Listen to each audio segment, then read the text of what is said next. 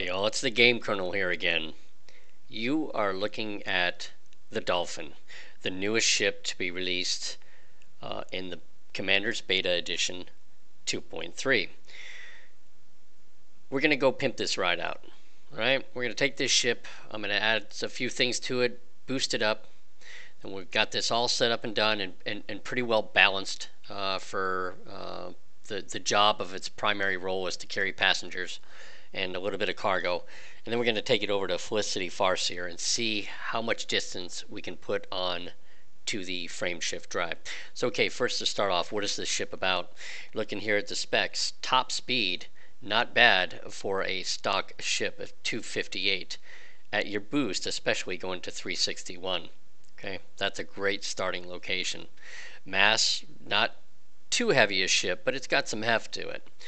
Next, take a look at down here, the jump range. You look at the max. This is, again, as it sits, unladen at 10.67. That's a pretty good start distance for a ship of this type.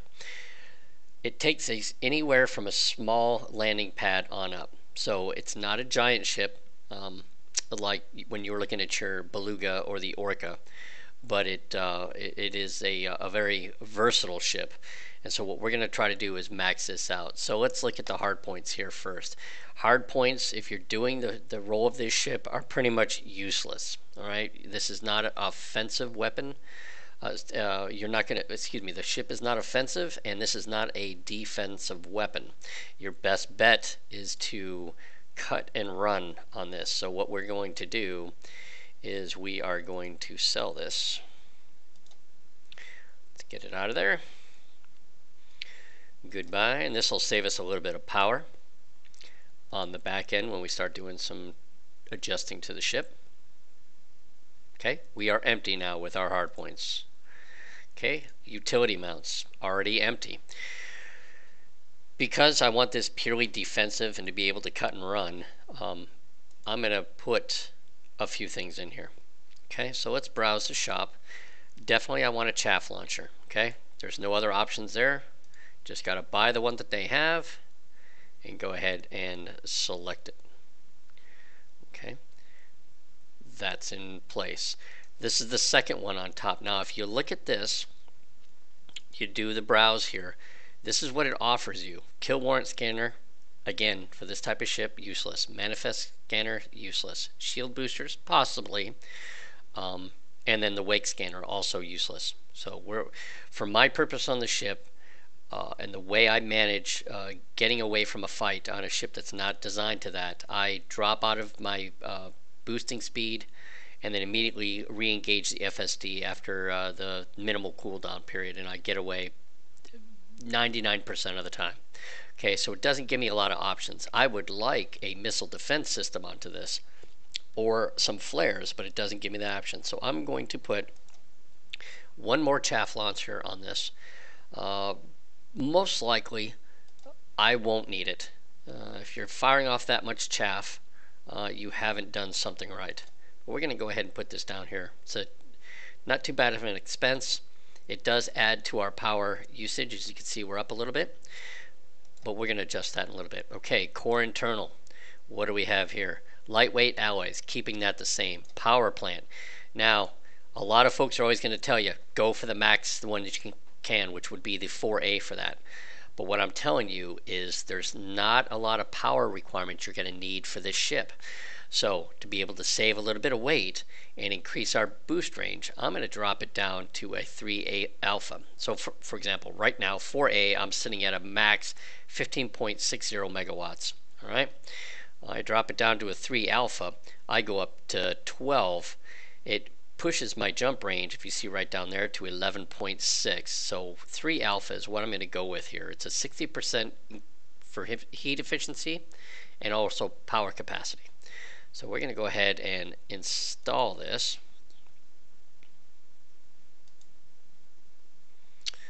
And we are installed.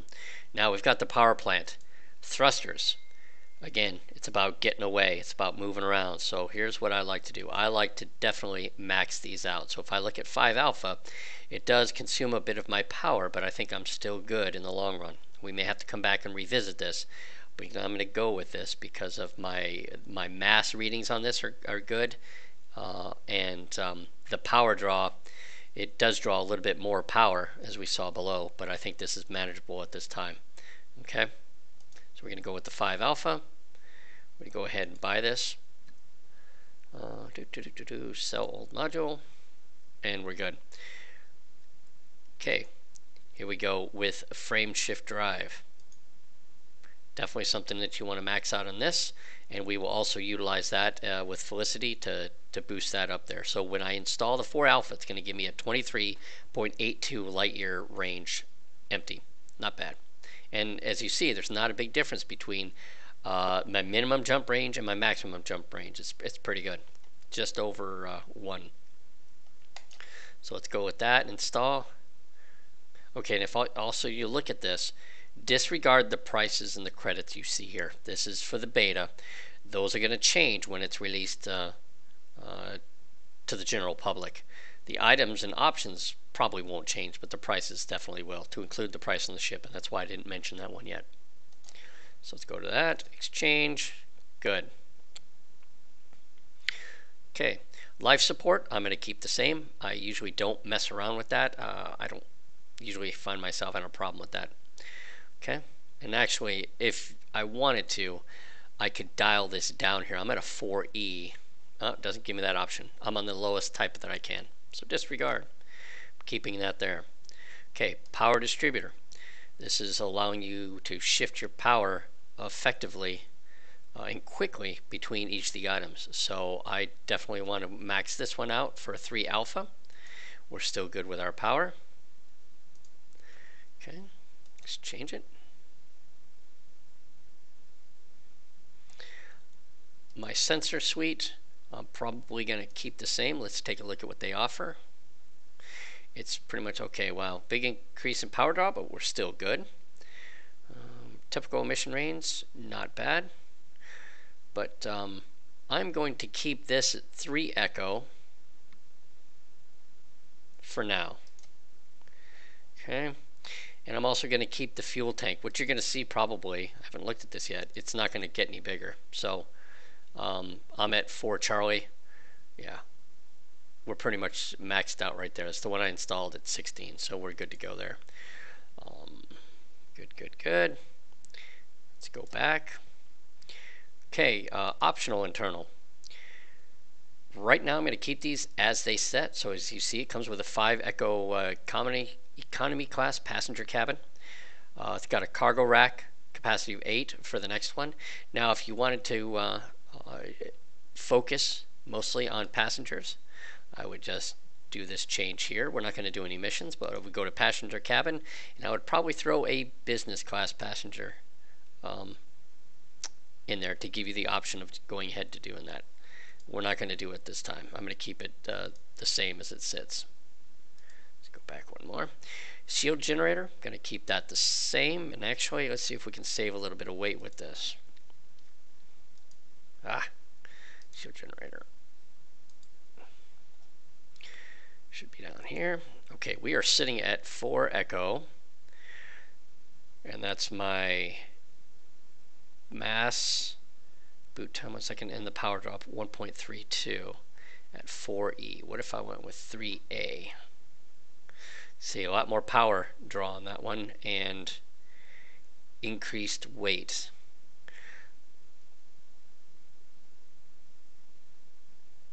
Okay, I don't want to sacrifice too much strength, but I don't also want to add a lot of weight.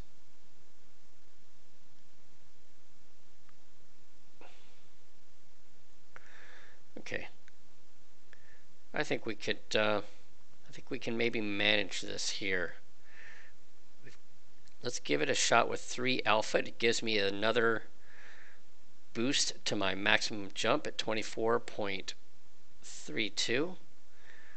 Increases strength, of course, but it, again, power draw and hull mass, and that's what makes the difference. We're going to shoot with this, See what we can come up with. Keep that the same. Cargo racks, I have an empty. I have a basic discovery scanner. Let's see how much power draw it will be. Now, every time I go out long distance, I always do the max discovery scanner. It pays off great in the end. It pays for itself pretty well. If you're going into distance throughout the bubble and out of the bubble, it'll really pay some decent dividends. So let's go scanners. Let's take a look at this. If I wanted to go advanced discovery scanner, okay, it's just a cost difference, range increase, no additional power. So let's go ahead and go with that. Let's exchange. We're good there. Now I've got the planetary approach suite. That's great. One thing I want to do is always have the capability of getting down on the planet, so to speak. So let's go planetary vehicle hangar. That puts me over right there.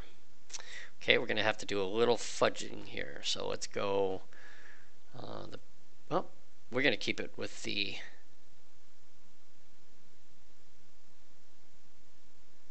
(2H), and that keeps it safe for me. Okay, let's see, we're going to add this. Hopefully, good. Vehicle slot, and this is something that a lot of people forget, is to add the vehicle to the vehicle hangar. I was no different. So there's my Scarab. There is no power increase because, of course, it's used on the planet, not on the ship. They don't factor in any charging or any comm link with that while it's on the ship. So let's go buying options, purchase 527 credits, piece of cake. I think we are set where we're ready to go. So let's get out of this. I've already done the required naming of the ship. Let's look out here as you see fire group reminder. We'll take a look at that in a second. Currently, I have named my ship, another female name, Halata Vagina. So let's look over here with my fire groups real quick.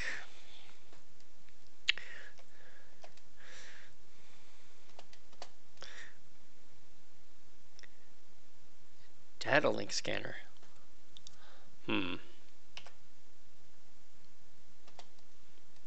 And my chaff I always tie to a key, so I'm good to go there. Okay, let's take this out for a spin. Okay, got the Hollow Me all set up there, ready to go. We are set.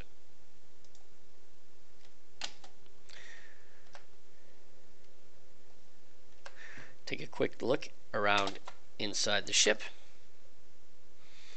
There's the outside.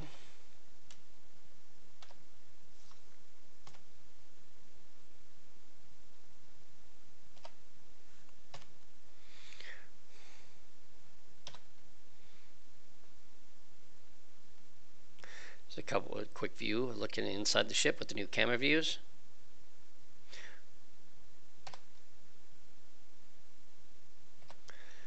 It's interesting design if you look at this. It's a single pilot, a lot of space to the left and the right, and if you kind of look at this, there's no other nav stations. I've got a little graphical glitch here on the 3 o'clock position. You see there, you see the wavering that. They've got to do little changes in that, but interesting. It's quite empty for a flight deck for a ship of this size. Okay, let's go back to launching. Let's get this outside and first do a couple little checks on the boost sequence.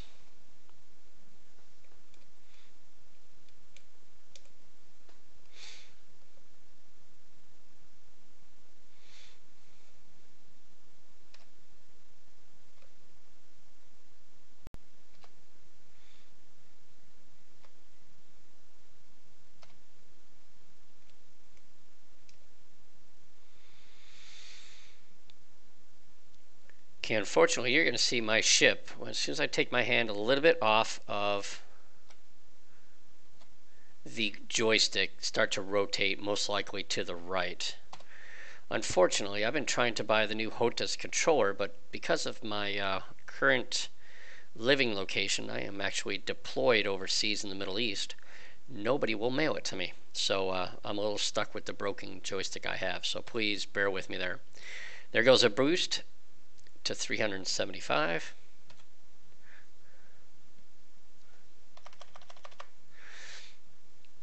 Okay. Nice boost speed there. Let's do it one more time. Let's let it recharge.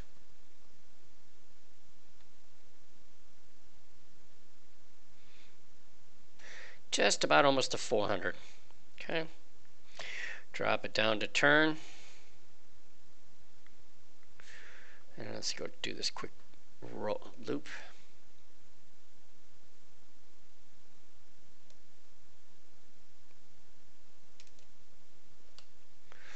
Not a bad little turning radius.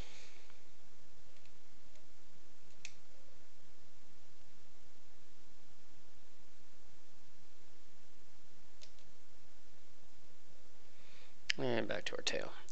All right, let's take a quick jump to go see Felicity Farseer. And we will be right back when on approach. All right, just did a quick pit stop for a bit of fuel and to fix some control settings. I had enough fuel to make it to Felicity's place, but really needed to do some setting adjustments there. So off we go.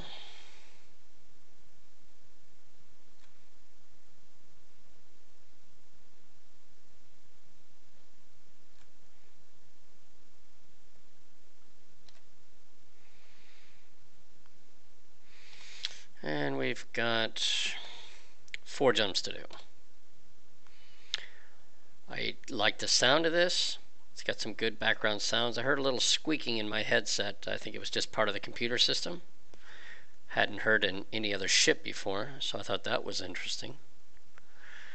Let's get you through one jump here.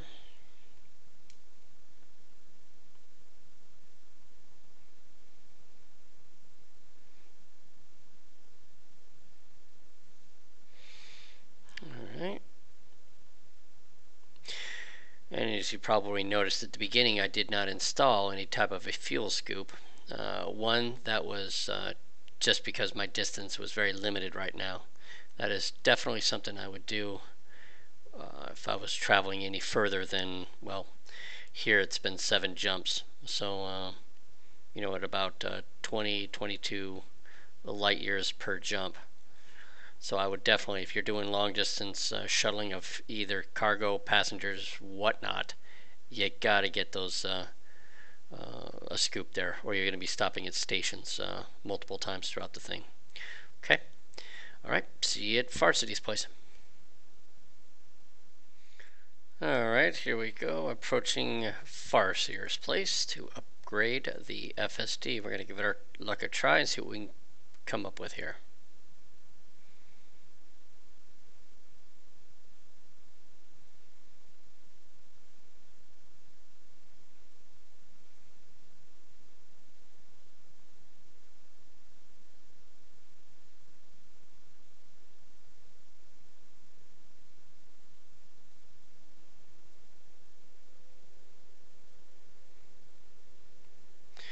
Like a glove. All right, here we go. 1.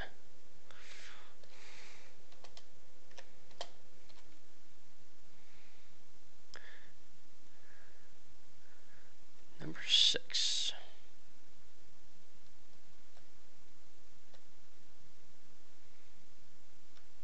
Okay, why am I not seeing number 6?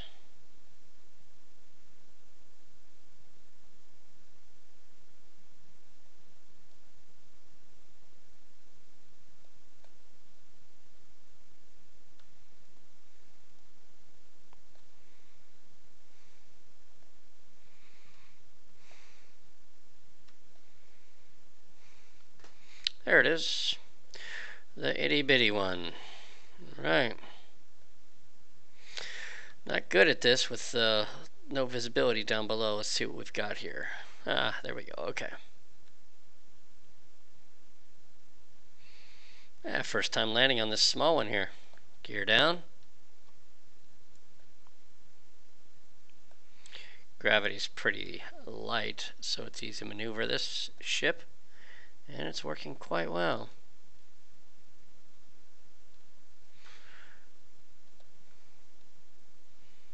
Very nice.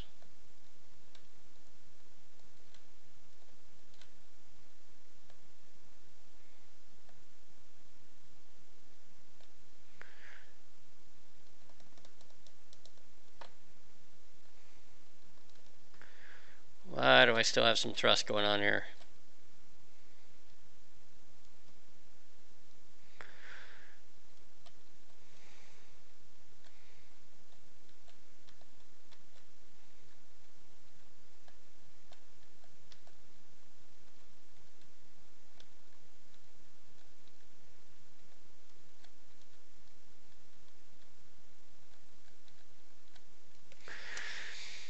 Alright.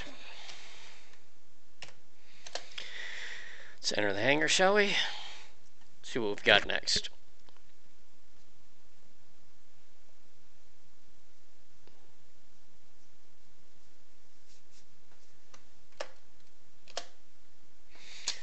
Okay, for the FSD upgrade, we need data mine wake exceptions. I know I've got 7 of those. Chemical manipulators, I've got 7. And arsenic, I've got 8. As usual, factor in about needing to spin the wheel, as you'd say, for about 5 times to get the maximum output or the best chance. So let's give this a shot. Okay, FSD.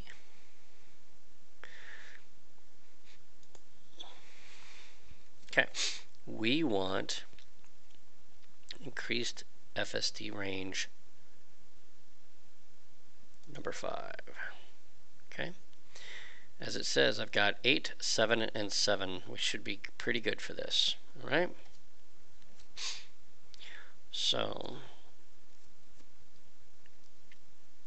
okay, as we recall, we were sitting, I believe, at about 22 point something for the FSD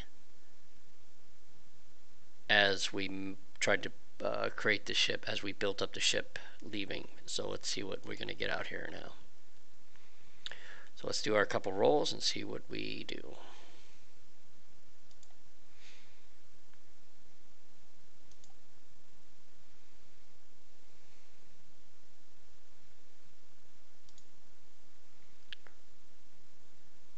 Okay.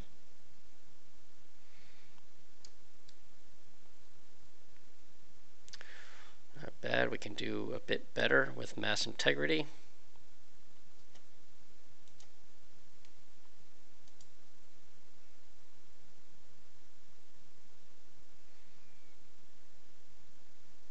Come on.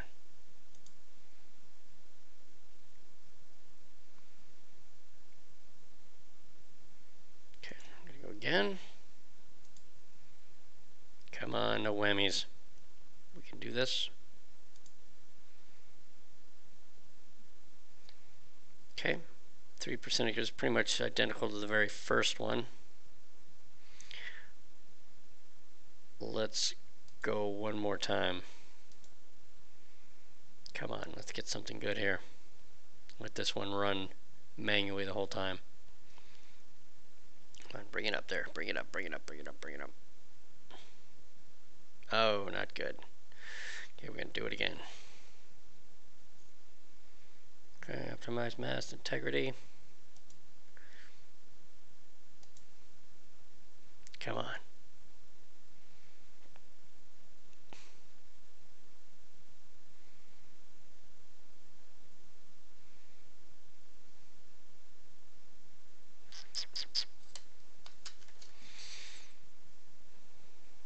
Okay. Good. Reduce boot time. Power draw. Still 42%.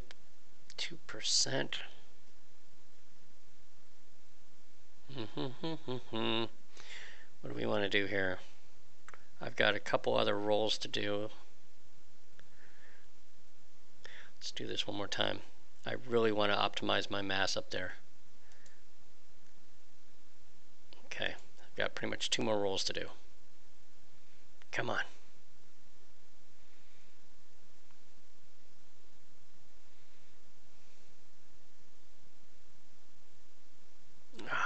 killing me. Come on, give me a jump.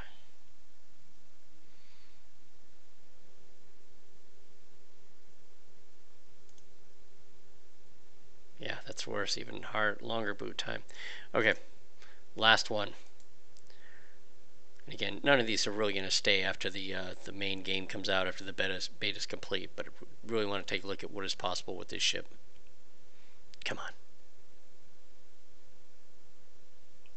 I'll take that.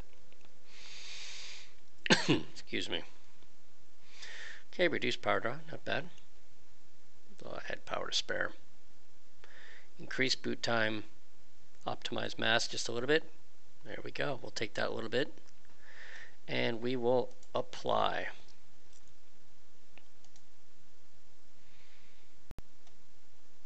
Okay, I hope I like it as well. Let's get out of here. Let's get a little fuel to start with. Refuel this baby. Okay. So let's get back to here. See a little graphics glitch happen there. Let's get back to my home, which is Wolf 406. Plot the route.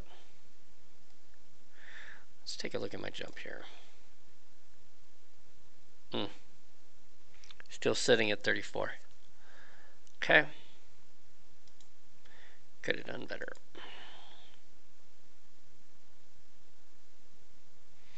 Could have done better. I was hoping for in the 50s, but I didn't have any more. I think I'm pretty sure a couple more rolls or just better luck, you'd be able to push your jump range probably up into the 50s. Get back to Wolf 406. I'm going to tweak a little bit with the equipment that's sitting in there, minus the FSD, and see if we can drop some weight and put more into the FSD there. Okay, but that will work there. And just so we check here, my jumps coming out to this location were 7 jumps. It has now reduced it to 4. So again, definitely got an increase in that, but I think we could have done better with that. So let's go back.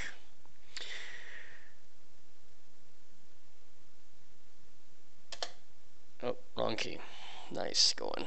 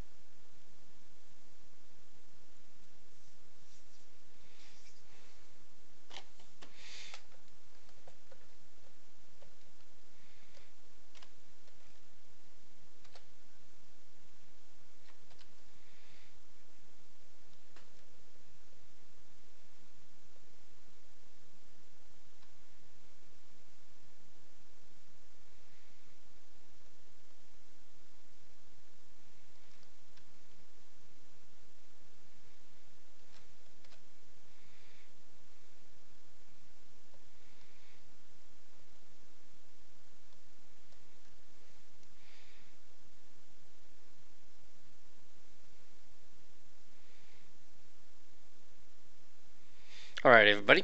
We're headed out of Felicity Farseer's place, heading back to Wolf 406, and we're going to take a quick look and see if we can increase the jump range just a little bit back at the shop. So we'll see you in just a second. And here we are approaching Hamilton Gateway.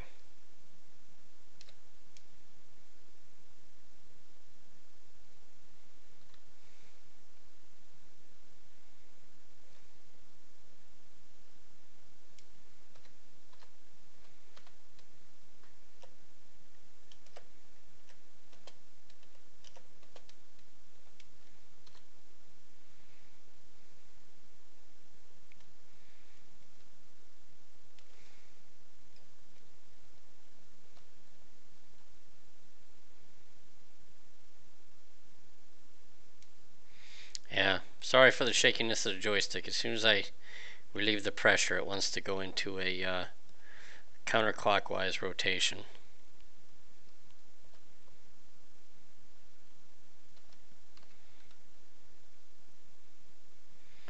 Got it. Speed's going down. There we go. landing pad 1-3. Definitely a lot easier to take through the mail slot here. You've got a lot more room to work with as opposed to the Orca and the Beluga. And there's 1-3.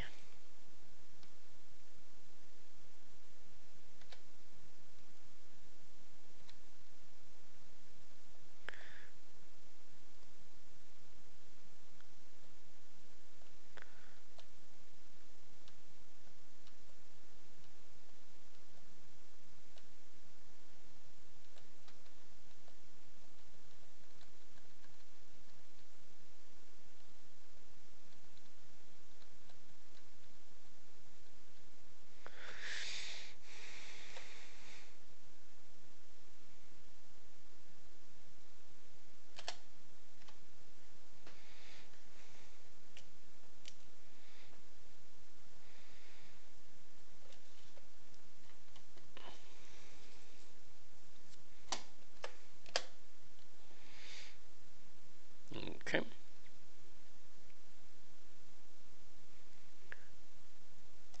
Back to outfitting. Okay, max 33.10.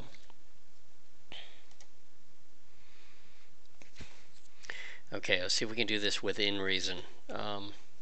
Power plant, I'm using pretty much all allocated. I've got just pretty much a quarter left. I'm not going to touch that. You know,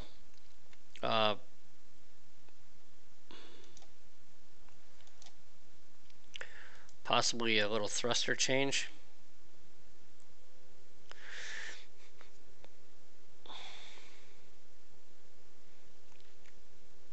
But in reality, I mean, it's going to drop my power there.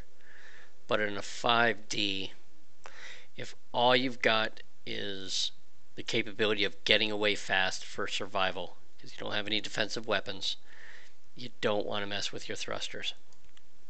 So, frameshift drive, can't touch that. Life support, that's already pretty low.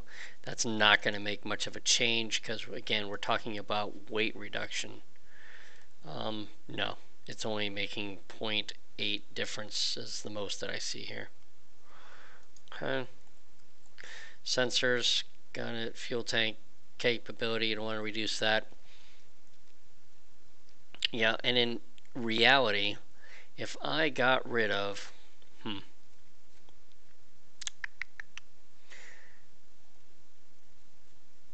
okay, nothing's touchable there.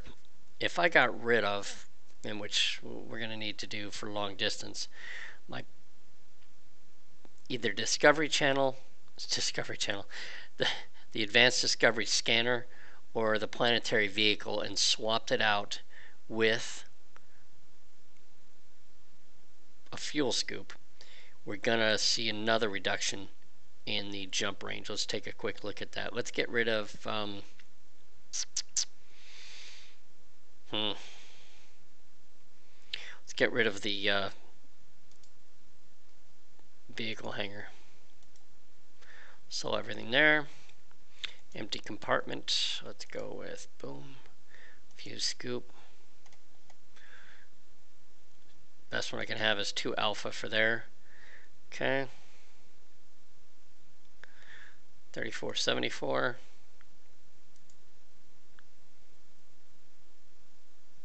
Okay, actually that is not making any change. It's only changing in the power consumption levels.